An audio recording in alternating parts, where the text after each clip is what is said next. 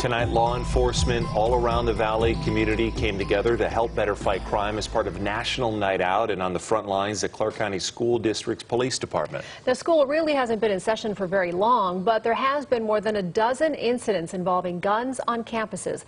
And law enforcement knows that fighting crime starts at home. 8 News Now reporter Shakayla Alvarenga joins us now with more on CCSD PD's involvement. Shakayla?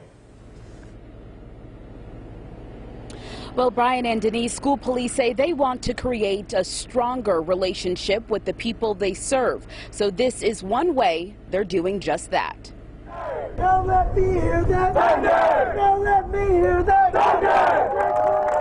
Tonight, dozens of students, parents, and police officers marched for a safer community. What it does is bring us closer together, especially when we have troubling situations and stuff. So it's good for us to be able to touch and talk and feel comfortable around each other. A simple step to show that they're in this together. We want to make sure that they feel comfortable. If they see a tan uniform, a blue uniform, a green and brown uniform, whatever the patch says is irrelevant. We're there to help them. It was an opportunity for parents to voice their concerns about a growing problem on campus, weapons on school property. For them to even host this and give back to the community, it's important for us to show the support and just showing up. Officer Robert Mayer says this is one piece to the puzzle, getting out of their patrol cars and talking to people. We have to have that interaction where we use both the data that we grab from our reports in the computer and then also from talking with the community. So that's why it's so important for us to be out on events like this. The hope is that together,